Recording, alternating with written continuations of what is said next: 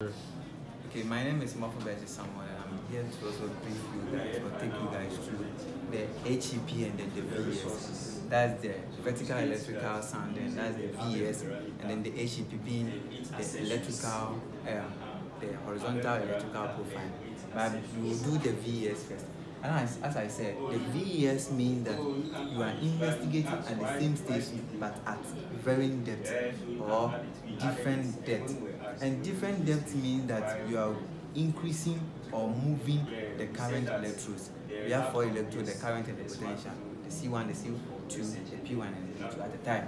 So when you are being given a traverse line of 100 meters, that's the total spread, and you are investigating at the station 50 meters. What it means is that you will need your 4 electrodes, which is your MN, and then your A, and then your B. So in case a question of this sort is being given to you as investigate station of let's say 50 meters with a constant MN of let's say 8, which means that your MN over 2 is 4. Alright? So if this 4, in other words, we can choose to write the MN over MN to equals to 8. And then with this, you'll be advised to create, or you'll be given to create a data sheet for your data, right? So assuming that you are going to the field and then you need to create a data sheet for yourself. So per this data being given to you, and total spread being 100 meters, okay? 100 meters. So all that you need to do is to create your data sheet, alright? So here will be your AB over 2. This is your C1, this is your C2, this is your P1, and your C2. Okay, so we are choosing the AB over 2, which is equivalent to the depth from 10, 20, 30, 40. Because of this video, let's choose some small ones, like small points. Let's say 30, 40, and then the 50. Or let me choose, let's say 60. Yeah, very important. 50. Okay. So you can see that this sheet also corresponds to this. But here be the case, as was given, your MN equals to 8. And then your station is also what, 50 meters, and the total spread, which is what, 100 meters. 40% of the total. Okay. So if that is the case, James,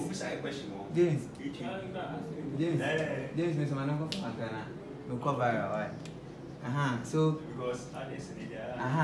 let's assume that you'll be given you have to find your C1, C2, P1, P2. These are your electrode positions, right? So the C1, if you are giving a station, let's say 50, if you are starting at 50 and you are going to a depth of 30 meters, that means that 50, you go to the left 50, you go to the right, here 50. This depth being 30 meters, if you are standing at 50, you go 30 here, 30 here. So if you are going, let's say if your traverse line starts from 0, by starting from here, and then you want to go 30 meters, what does it mean that you have to go 30 meters here, 30 meters here? So when you subtract 30 from 50, you are going to get 20. That's where your C1 or your A is going to be. Okay? So C2. So the C1, that means that if you are going here, supposed to be what? The 20. So you are supposed to come here as your 20. That is going to be your C1 for when you are investigating to a depth of 30 meters. And you must add another 30 to this one. That's here being what? 80 meters. And 80 meters is going to be your C2. So look, if you have 50 meters, you are standing on 50 meters. Your total spread is supposed to be what? 60 meters, because your AB must be what? 60 meters. If you are investigating to a depth of 30 meters, you have to get the total spread of 60. So that from here to here will be 60. Okay, so 30 meters here, 30 meters there. Add them, 60. So here your C2 is going to be what? 80.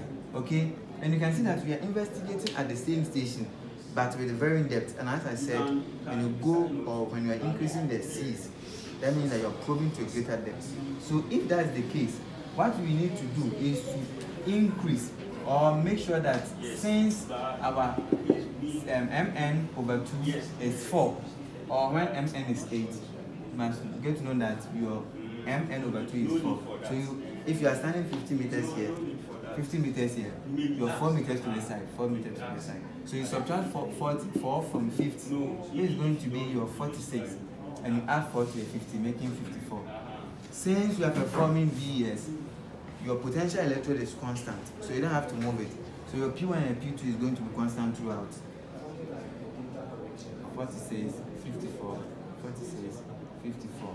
Okay, so the problem that we'll be having is because we are investigating at different depths, your C1 and your C2 must also be increasing. Okay, so all that you need here is that you also go to the next position. That's you're investigating 40 meters. If you're standing here, and as I said, if you're standing here, that you have to go 40 here, 40 to this side. So you subtract 40 from the 50, you get to what? 10. Okay? And then add 40 to the 50, you're going to get 90. And let's go to the 50. If you're investigating at 50 meters depth, you need a total spread of 100. So you subtract 50 from 50, you're going to get 0. So the 60, the 0 is going to be for the position of C1. And then you add 50 to the 50, you're going to what? 100. This one is symmetric. Okay, so this is a symmetric what approach. If you're using the symmetric one, okay, this is if you have your station to be at the center. But let's assume that okay, if you get something like this, if you get your data sheet like this, and you know if you have to use this data to find the geometric factor, you can see that you have to find your R1, your R2, and then your R3, and then your R4. You can see that, and you know that R1 is C1, P1, R2 is C2, P1, and then your R3 is equal to C1, P2, and then R4 is C2, P2. Okay, so to find your R1, which is the C1, P1 from the data, is you check your C1 here.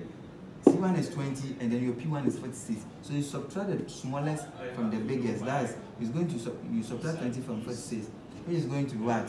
26. All right, and then the next one is C2, P1, C2, P1. So you subtract 46 from this, you're going to get 34.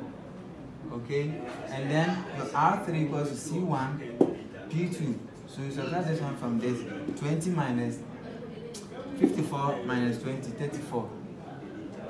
And then you go to the next one, which is C2, P2. So C2, which is P2, which is 54, 80 minus 54, which you are going to get 26. So 26. Since you've gotten your R's, you can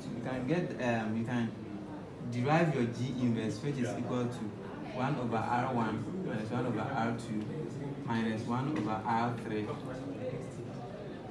plus 1 over R4 inverse. So you do substitution, right? So here is going to be equal to 1 over 26 minus 1 over 34 minus 1 over 34 here plus 1 over 26 inverse. So if you're able to get your G inverse, you can find your geometric factor, which is K equals to 2 pi G inverse. Okay, and since you know your G inverse and you know 2 pi is you can just compute on your calculator.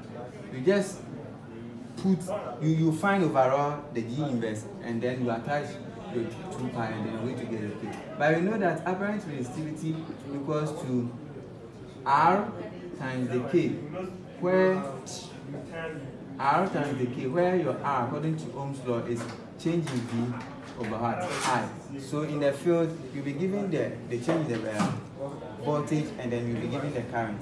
So there are 3 parameters that you measure in the field. You have the interelectrode spacing, your current, and your potential, the voltage. So because you have your voltage and then you have your current, you can compute them to get your resistance. And when you get your resistance and you multiply it by your K, you are going to get your apparent resistivity value, which is KR. Okay, so thank you very much. And then this one is for the symmetric array. Okay, this is for a symmetric array. Okay, so we are moving straight to the asymmetric array. Pause.